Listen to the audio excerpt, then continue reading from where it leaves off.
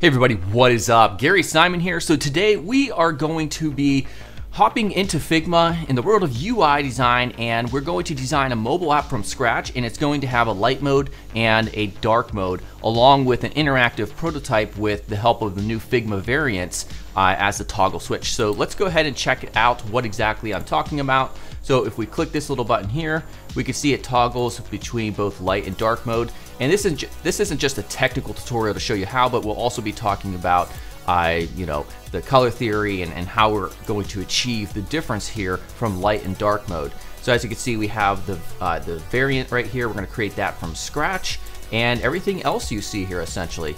All right, so as always, make sure to subscribe and check out DesignCourse.com. And in fact, let's talk about that right now.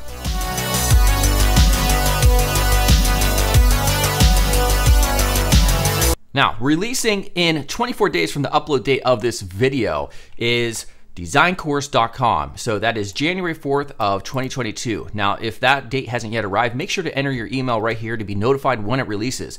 And what is it? It's basically the most comprehensive approach to learning UI design available on the internet. And I've been working on this for a year and a half along with a small team. Everything is custom that we've created. It's not just video, it's also user interface tests. And if you're interested to see exactly what that is, click the play now button. There's dozens of these UI tests to help develop your eye. And it's also mentorship. And so what that means is there's about 15 different challenges, and you submit a Figma prototype to me, and then I take a look at it and I provide revisions and I show you your weak spots so that you can grow with actual feedback from myself, a skilled UI designer of over 2 decades. And this is going to help any aspiring UI designer to simply grow tremendously. So definitely check out DesignCourse.com and let's get started. All right, welcome to this new video lesson where we're going to create a mobile UI from scratch and then also make it a light version initially with a toggle switch that will prototype and animate, and when they click on it, it'll transition to a dark mode version of that layout. Now, you might wonder, why would you have a dark mode and light mode? Well, essentially, when people are using your app or your website on their phone, sometimes they prefer to have a dark mode version for multiple reasons. One is it can save battery power because a lighter screen is going to consume much more battery power than one that's dark. And then also due to eye strain, some people just don't like to have that really bright layout glaring in their eyes. So I'm going to show you how to first create the light version and then how to create the dark version. So we'll be talking about colors and such and different use cases. So let's go ahead and get started by clicking on the frame tool, and we're going to use a phone, iPhone 13 Pro Max. Any of them is going to work for this essentially. And this is going to be our light version. So for our base color here, we're just going to leave it at white, and let's just put in Gary Simon. You could put your own name if you wish, and then we're going to leave it. We're going to specify Nunito, N-U-N-I-T-O, and maybe we'll make this maybe not that large. That's quite large. We'll do 18 or so, and then we'll make font weight bold, and let's get a grid out real quickly. So we're going to change this to 4 columns rather. We'll just make this darker, 5%, and we'll do a margin of about, let's do 30. All right, so we have our name up here. Let's get a primary color for our color scheme. Somewhere right around there I think looks good. And then we'll right click, we'll go to Iconify, we'll click on, or we'll search rather, menu. And let's use this one right here. And get this situated and get it larger. You definitely don't want your icons or anything that's on mobile that a person has to tap. You don't want them to be too small and too difficult for people to click on. All right, so that's looking pretty good right there. We'll go ahead, Control-Shift-4 will hide those, the grid rather. And let's do kind of like a card right here. So I'll drag out, we'll make sure we're using our alignment so that everything is evened up. And let's use our primary color here. And yeah, right there, I really like that, the look of this. We'll do 8 or so. And I have an illustration that was I got from the Figma community. I'm just gonna paste this in just like this. And what if we wanted to watermark it just here and we don't want anything to show up after? So what we can do is we can duplicate this rectangle 2 behind it, add it to the top, select both of those layers right there, and then click on the mask. So what that will do is we can come out here now with our mask group, and we can see it says selection colors. We can come down and just make it a little bit darker. And look at that. Or you can go lighter, it's up to you. So I'm choosing just to go darker, and that is completely fine. Let's also go ahead and I'm going to copy and paste in some type right here that I had off screen. Just says, congratulations, you've logged in 10 consecutive times in a row. We can also go to Iconify really quickly. We'll do close. We'll get our close button here. So I think we'll use this one. Maybe this is some sort of just little panel that they can click out of, like a kind of like a news notification or alert thing. And again, you want to mind your fundamentals, get things lined up correctly and appropriately. All right, so that looks pretty good. I kind of don't like that. There we go. A little bit less leading there. All right, that looks good. Let's continue on just creating this fictional UI. Let's say, for instance, we want to, let's go ahead and let's take this whole section. We'll make a group out of it, and we will lock it. That way we don't select it by accident. So let's have like a little activity feed down here. So we'll have a label for it specifically. One thing we can do just to help ourselves is just replicate that, drag it down holding shift. We'll put in new activity. And let's make this, as you can see, if we left it at this color, it seems like we're using this color a little bit too much. You don't really want to overuse your primary color, so let's just make this black. And then additionally, we might want a 2-column approach where we only are listing out a few of the activity items, whatever those may be, but giving them a way to see all activity would be nice as well. So see all activity. So one problem here, if we left it just like this, what is the problem here? Well, the issue is first, it's a lack of visual hierarchy between these two typographic elements. And second of all, this is a label. It's not something you click, it's just a label to inform the user. And so it's styled as such. However, this is an actual button. It's meant to be something people can click on. So you have to you can do that through several ways and you know, make that obvious to the user. Leaving it like this would not be the right approach. So what we want to do is we can style it differently. So now you can see we clearly established a good visual hierarchy just between these two elements already, but we can also change other elements. For instance, we can change the size, maybe to 16, and then also we can underline it. So you don't always have to create pill-shaped button containers. You can just have a clickable element just like that, and that would work just fine. All right, so now underneath this, we're gonna have just a series of row-based cards.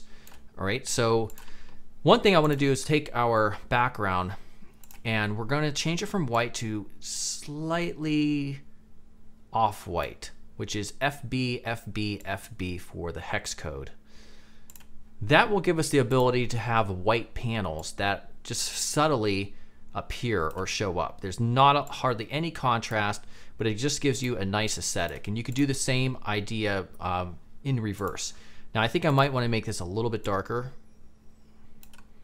like that. Now we can see these completely white containers. Let's change these to 8, as this one up here it was 8 for the border radius as well. And let's just do a little quick design here for our activity feed. So you might have like little circles that are just visual indicators based on their color of what type of activity it is. So maybe we'll use blue here, and we'll replicate this, bring to front. Oops, don't want to do that. And then we'll put in Brett01, some fictional username, liked your tweet. Okay. Now, what's the problem here with this type in relation to the rest of the type that's adjacent to it? Well, a lack of visual hierarchy. This up here, the label, demands more attention because it's informing the user of what this section's about. So we're gonna make this smaller. So we can scale this down and also put it at regular for the font weight. All right, and that looks pretty good right there. So now we can just go ahead and, oh, by the way, it might make sense to use an auto layout for this. And when you do that, make sure this is centered up, and then we can scale this. Just use left because we want it to stay to the left. There you go. Now we can duplicate this, maybe just 3 times. We can change this fill here to another color, and maybe this one to red. All right. So maybe this one says, shared your post. And then this one says, left a rude comment. That's why it has a red status icon there. All right, we're just about done here. I think we'll have one more section. So this section, again, where do we place this? We want to make sure we have equal white space from here to here compared to there and there. And sometimes when you're moving it around, it may not show you right away where it's at or at all, like in relation to this distance right here. So what we can do is we can take this. Oh, the reason it's not showing, by the way, is because we've locked this. So now if we move this around, it might show us, but if not, we can come over here. Let's ungroup this. There we go. So it was a part of a group, that's why it wasn't working. Now right here, we know that there's an equal distance of 33 between those elements. So we can group this back up now and hide it, or lock it rather. So we're gonna change this to add a post. And maybe these are some cards that allow a person to quickly add a post. At this point, just because we're already getting a little bit lengthy, I'm just gonna paste in something that I've had off screen. What we can do here is I'm just gonna group these up and just put them in here. And there we go. Okay, so let's say we're happy with this. This is our design. And we wanna go ahead and make a dark mode version out of it. So let's replicate this. And the first thing we'll change is the background. So notice up here, it's almost white. We don't want almost black, so we're gonna come down right up around here. Now, obviously we're gonna have several issues with this, mainly because anything that's white or black currently rather, we cannot really see. So we're gonna change this, all this stuff here to white. And the logo itself might need to have use a different shade to make it, or a tint a little bit more, just to add light to it. This element right here does not need to be changed at all. It's perfectly fine. Now notice that these here on the light mode, these are low contrast, but now they're high contrast over here. So what we can do is take all those, we'll go ahead and change this just to be a little bit lighter than the background it's sitting on. And under selection colors, we can make all the black text white. As you can see, it's a very simple process. We want to do the same thing here as well. So we'll take the black text, we'll make it white, and then we'll take this white stuff here and make it the same color as those panels. Now, do you have to do that? We could actually go the opposite direction. So we could change it to darker panels. And that, of course, is entirely up to you, depending on you know, how you like the aesthetic or not. I think I might want to change the whole layout and make it a little bit lighter. That way these kind of contrast a little bit more. All right, so the final thing we want to do is I want to create a actual toggle switch up here that'll allow this right here to transition smoothly once you click the toggle icon, and then also that it'll toggle over and animate automatically. So to do that, we can right click and go to Iconify and type in toggle. And we'll just choose one of these toggle elements. Or actually, rather, I realize a lot of these aren't structured the way you would think they are. So you know what? We're gonna make our own. So we're going to take the rectangle tool and we're gonna drag out just something roughly around this size. We can always adjust the shape later. And we're gonna pull that all the way out so that it creates a pill shape. Next up, we're gonna make the background black here. And then we're going to use the ellipse tool, come out near the center and make this white. All right, get it positioned here so that if we duplicate it and we pull this over, we can now delete this, and then we'll make a component variant where it's moved over. So make sure everything's lined up here, and it does appear to be. And it would also make sense to bring out our ruler. So Shift R, get a ruler here and also here. We'll take both of these and scale them down. And now everything's lined up quite well. You don't want it to be too close because you don't want people to click this by accident. All right, so Shift R to get rid of that. Let me move this over. And now let's right click and we are going to create a component. And then also we're going to add a variant. So let's move this off to the side. And for this variant, we're going to simply say, we're going to move this rather right over to here. All right. Now, when it's moved over, it's going to be shifted to the dark mode, so we won't be able to see it anymore. So we have to adjust these colors and essentially just invert them. So we'll take this background color here and we're going to make this white. And then this one will be the same background color we have over here. So we can grab this and there we go. Now this is called just default.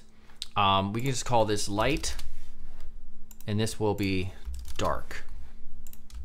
Now another thing we want to do is we'll get these prototyped up so that when this is clicked on tap, we're going to change to animation type of Smart Animate. And then we'll do the same thing going back. All right. So now we can come out to our assets and choose our component and get it positioned exactly where we wanted it to, right around there. We'll copy this and then we'll paste this over here and then change to the design section and change this to dark. All right. So then finally, when we go back to prototype, we'll select this. On click, this will go navigate to Smart Animate, and that should be it. So we'll run it back this way, and let's go ahead and run this prototype. With any luck, all will work smoothly, and there we go. Look at that. All right, everybody, hopefully you found that useful. As always, check out DesignCourse.com, and I'll see you real soon. Goodbye.